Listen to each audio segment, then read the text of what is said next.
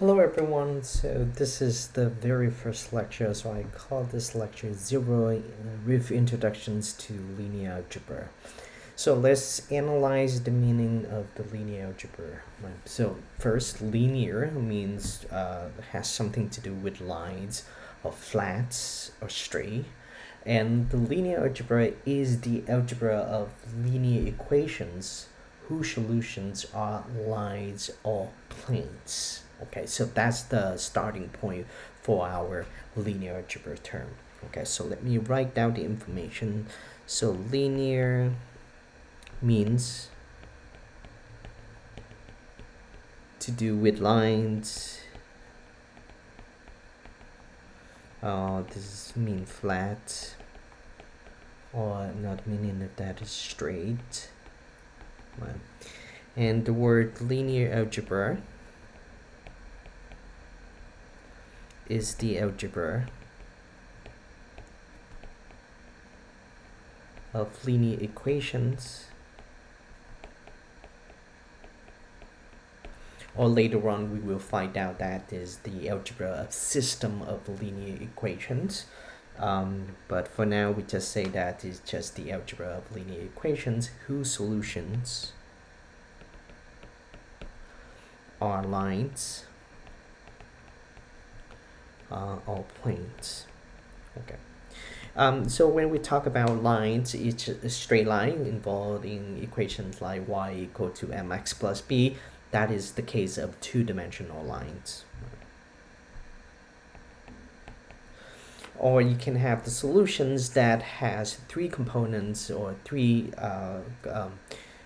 system of three coordinates, right? So they have the solutions in terms of planes. This is the case of three-dimensional solutions. So in other words, linear algebra expresses or formalizes some of the fundamental geometry in an algebraic way, right? Because the solutions we have is lines, we can visualize that, or planes, we can also visualize that. So in other words, linear algebra in a way expresses or formalizes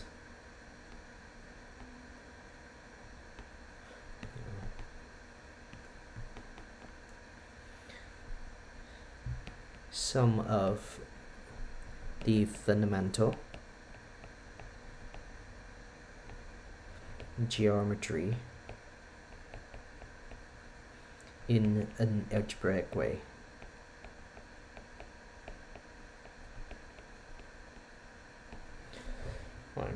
And of course, we can visualize the 2D plane or 2D lines, or you can visualize 3D plane or 3D space, but we cannot actually visualize objects or things that is in more than 3 dimensions.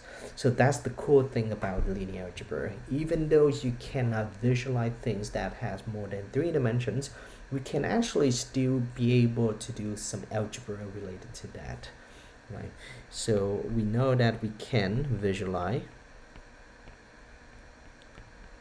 2D plane or 3D space, right? But we cannot visualize objects or things in more than 3 dimensions.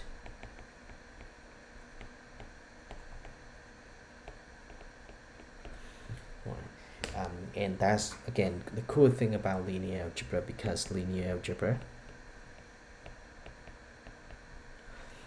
can still solve for the solutions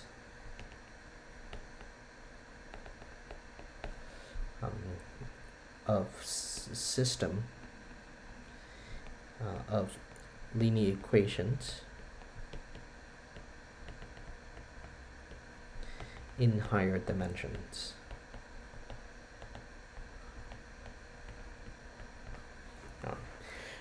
So So that's a good thing. Again, that's a good thing about linear algebra, and because of that, has a wide range of applications in real life situations. We can use linear algebra to get the pattern recognitions.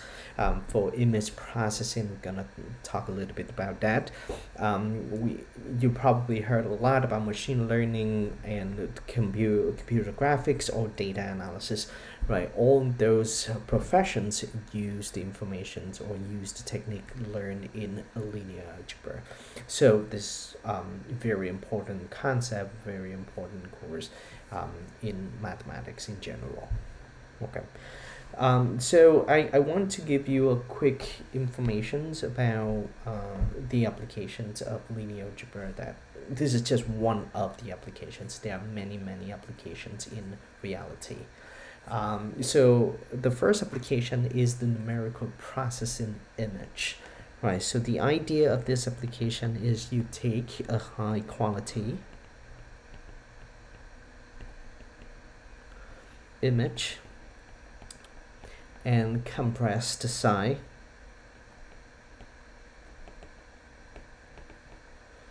right. So the algorithm select which information to keep. Right, so the algorithms will select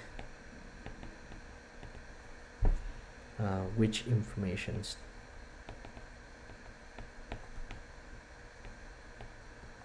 to keep. Right.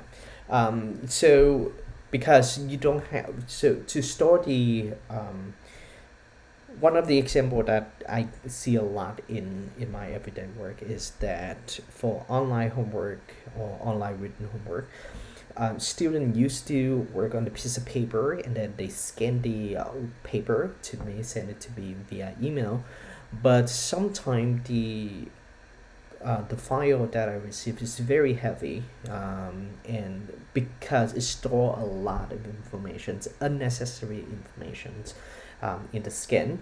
So what I do is I will run this scan or this file to through an algorithms or an online software, so that is reduce the size, is compress the size, is remove on the unnecessary informations of the scan of the image, so that it still keeps the informations that I need and at the same time reduce the size of the file. Right. So that one applications. Another application is image processing. Right. We're going to talk about that in a minute, but let's say that an image is an array,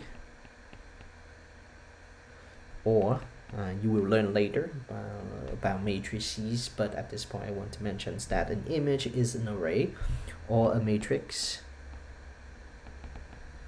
of square pixels, right, which is the element of a picture, right, arrange in columns and rows. Right, in a way, this is the definitions of a matrix, right? But whatever you see on the screen, or whatever you take when you, wherever you have when you take a picture, the picture is stored in a file in terms of an array or a matrix, and they're arranged, all the informations are arranged in columns and rows. So for example, in this case, you have the image of a flower. If you zoom in to the image, zoom closer to the image, you can see that this is just a representation of a bunch of pixels. All right. So the next bullet is that a digital image is made of numerous pixels. Right. Each pixel has a has a single color. and those colors can be represented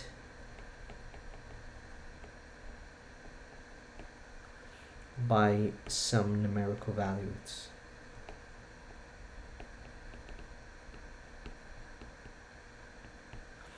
Right. So as you can see, a black and white image here, and for each it's get divided into multiple squares, and each square or each pixel carry one color, and each color can be assigned a numerical value. Black and white image.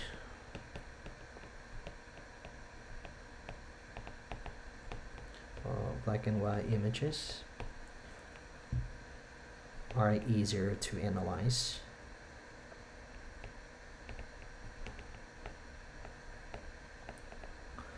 Because you can assign a black to be a 0, to be 0 in black pixel can be assigned to be has a numerical 1, and the white pixel can be assigned to have a numerical value 0. So black pixel can be 1, and white pixel can be 0. Right. And if you have a shade of red,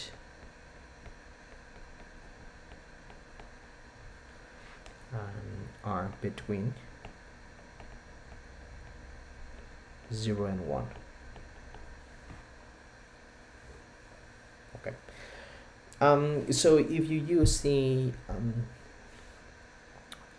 in a social media account, if you use Instagram, if you use Facebook or any social media account at all, and you have a picture and you want to upload picture on Facebook or Instagram, and before you upload, you want to make some editing yourself that make you happy later on, right? So what they do is that they use something called the image kernel to actually modify this original image, right? You can sharpen the image, you can emboss the image, or you can just get the outline of the image. It's not necessarily the original image anymore, right? So the image kernel is the small array, and of course another name for that is the matrix, right? Used to apply effect like the one we find in Photoshop, Facebook, or Instagram editing software.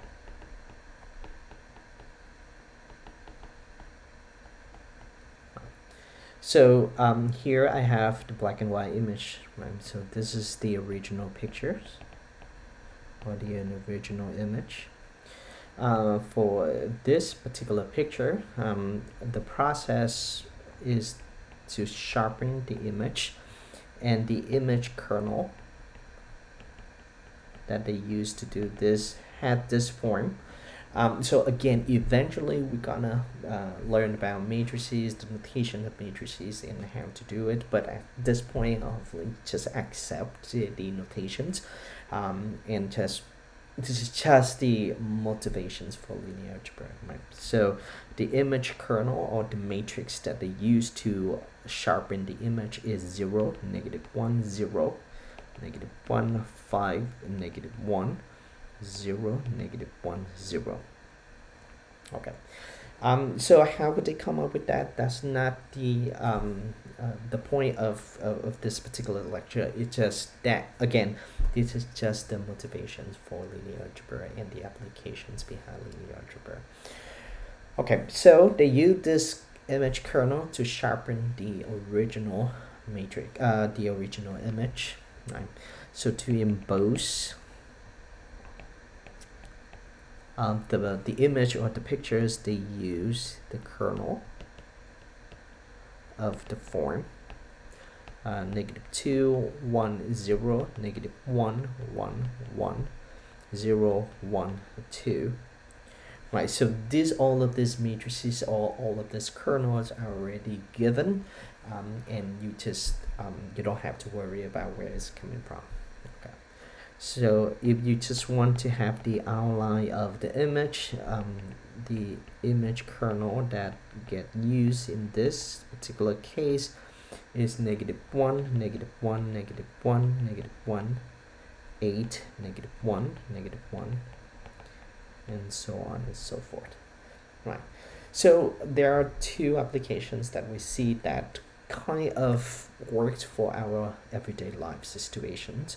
The first one is to compress an image, right? So the example that I give is that when you scan a document, send it to email, sometimes it's get heavy, so you can compress the size of the image so that it just only store the necessary information and remove all the unnecessary information out of the file. Another one is the image processing that allow you to modify the original image to your need. Okay, and again, of course, another applications that is very that at this point very much is the very hot topic is the machine learning, right? So in order to get to the top of the machine learning, you need a lot of coursework, right? Including regressions, including dimensionality reductions, density estimations, classifications. All right, so at this point, of course, you don't need to worry about any of this at all, right? It's just that I just want to mention that in order to get to machine learning, these are the coursework that you need to go through, right? And in addition to that, you need to build a very strong background, strong foundations of coursework to help you learn these 4 topics, advanced topics, right? And the background informations that you need to learn, including something called the vector calculus, the probability, optimizations,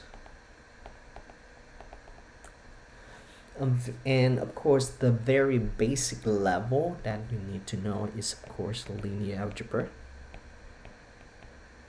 and right next to that, or including in the linear algebra, is the analytical geometry,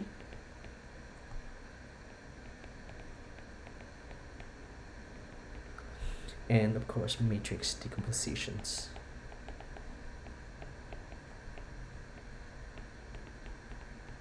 Right. So we of course spend the entire course to learn about linear algebra and things related to that, as well as part of the linear algebra topics that we're going to do include matrix decompositions, and what type of decompositions we're going to learn in the later course. Right. So that's it for this particular lecture. It's just a brief introductions to linear algebra. So again, linear means flat, straight, to do with lines. Linear algebra is the algebra of system of linear equations. Okay, and we went over a couple of example in real life situations. Okay, so let me stop right here. Let me know if you have any questions.